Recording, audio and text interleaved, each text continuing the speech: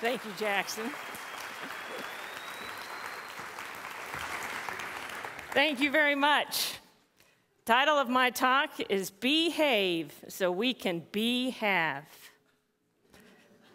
All plants require pollination in order to both produce, think fruits, nuts, and vegetables, as well as to reproduce, think seeds and next generation plants. There are several different types of pollination, but the most common form is insect pollination.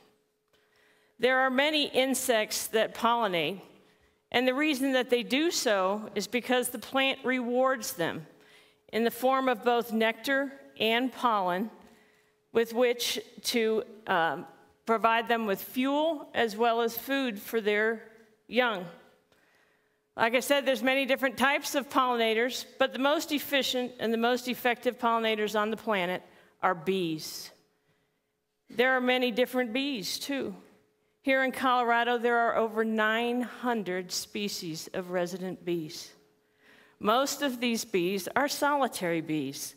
They live in little tiny holes in the ground, in the hollow stems of reeds.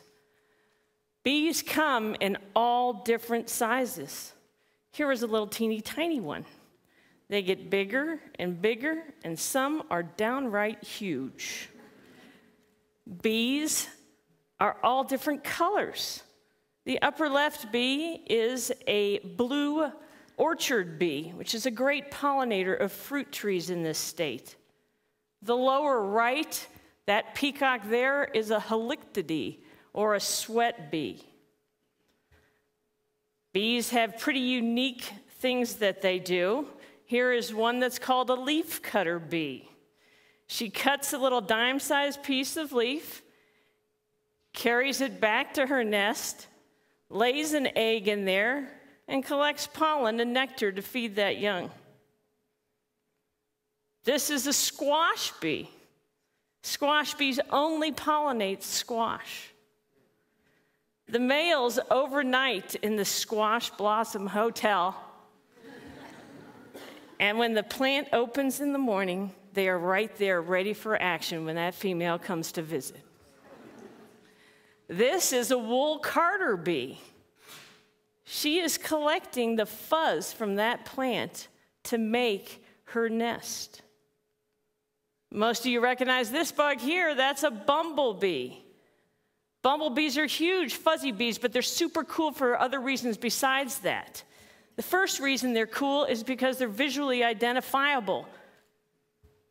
Secondly, they have a special type of pollination called buzz pollination, where they violently vibrate the flower on the plant to release the pollen. There are a couple of plants that require that. Tomatoes and blueberries are two of them. But the workhorse of the pollination world is the honeybee, Apis mellifera.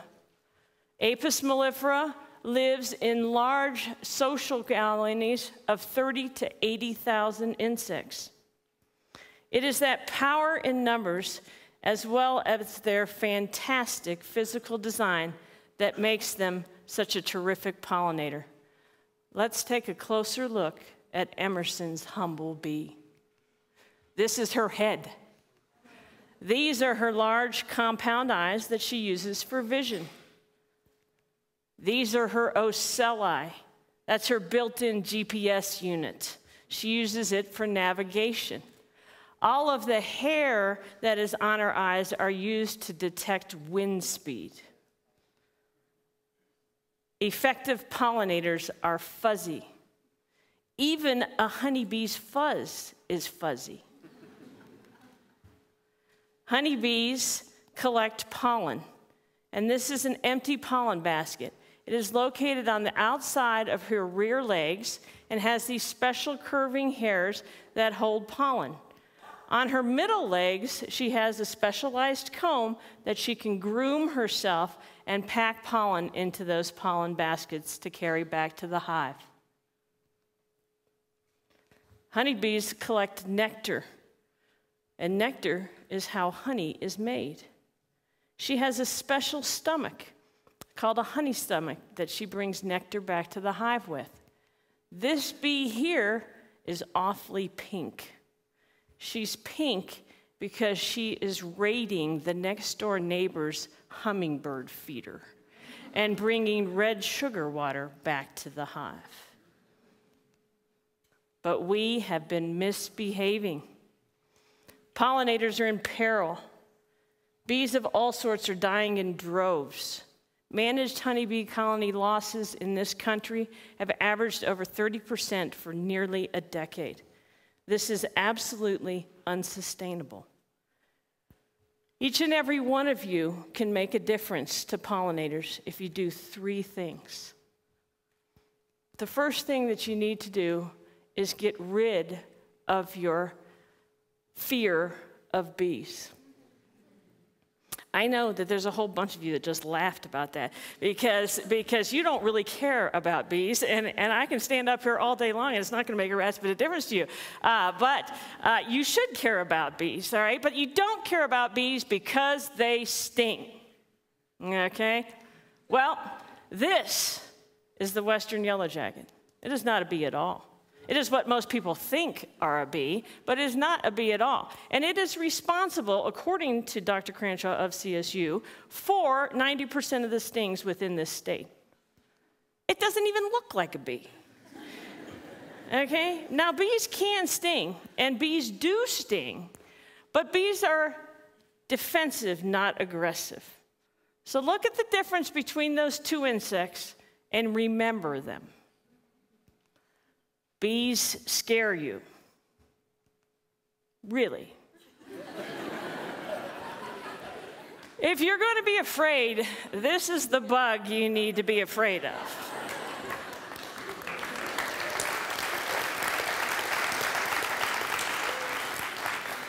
Yeah, don't try that with a yellow jacket. Mosquitoes cause more damage than any other insect on the planet. All right, so throughout human history, bees have been absolutely revered. They are the model of industry and productivity. And they set an example for all of us that you can create a whole that is greater than the sum of its parts. But in the past 2 generations, we have become a society that both fears and maligns that insect. And we simply must do better.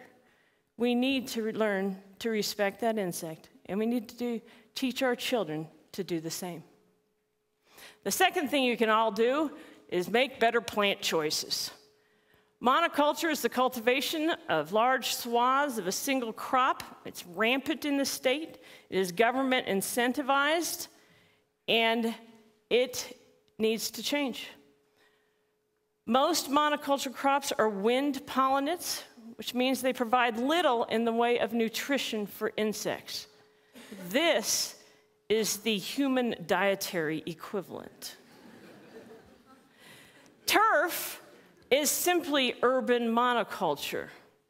Turf is the most heavily chemicated crop in this country, and it is no better than its agricultural cousin. In fact, it can one-up its agricultural cousin by providing absolutely no food for insects. This is its rough human dietary equivalent.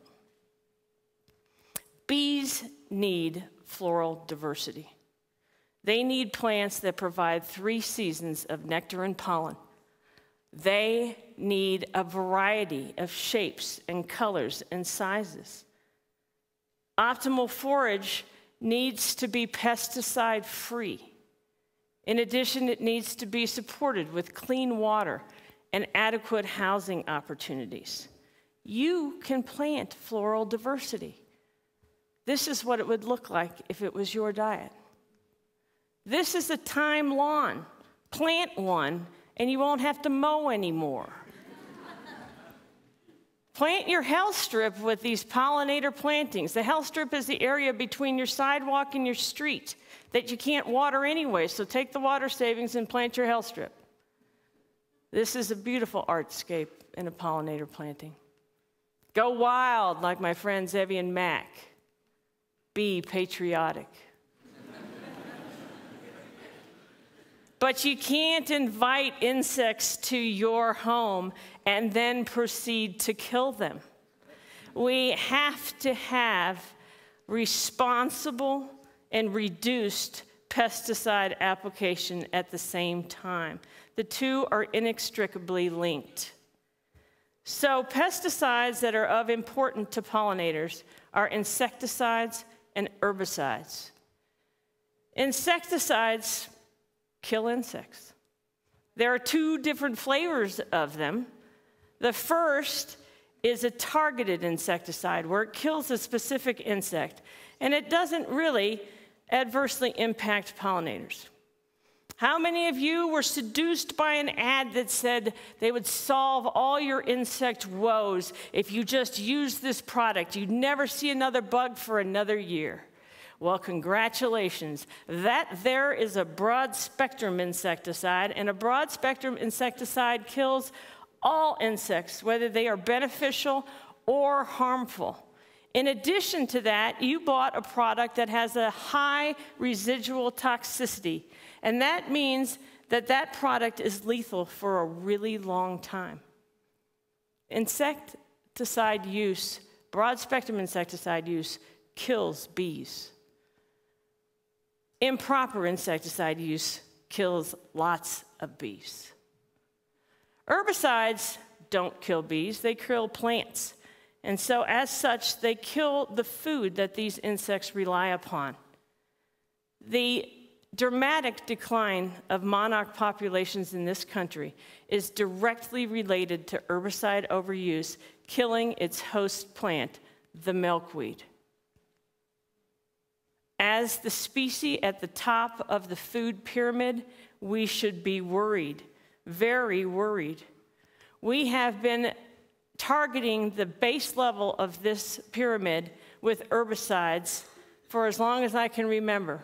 The next level up is insecticides. We need to change and reduce or eliminate our pesticide use. Make that commitment and start in your home and garden. Get 75 of your neighbors to join in that commitment, and get Boulder's Be Safe Neighborhood Project over here in Fort Collins. My friend Gretchen owns a nonprofit called Pollination Planet. Have her come talk to your school kids and your grandkids' schools about pollinators and how important they are. What about here at CSU? This is a picture of Davis's honeybee haven. We could have one of those here, but we don't. I think we can do better. Talk to your community government leaders about planting pollinator habitat in parks and open spaces. Get rid of concrete medians. What about a roadside planting program? Colorado doesn't have one. They're beautiful. They support a variety of insect life, and they generate great tourist income. But don't stop there. Support with your money the organizations that are supporting pollinator health. Be healthy. You must behave so we can behave. Thank you.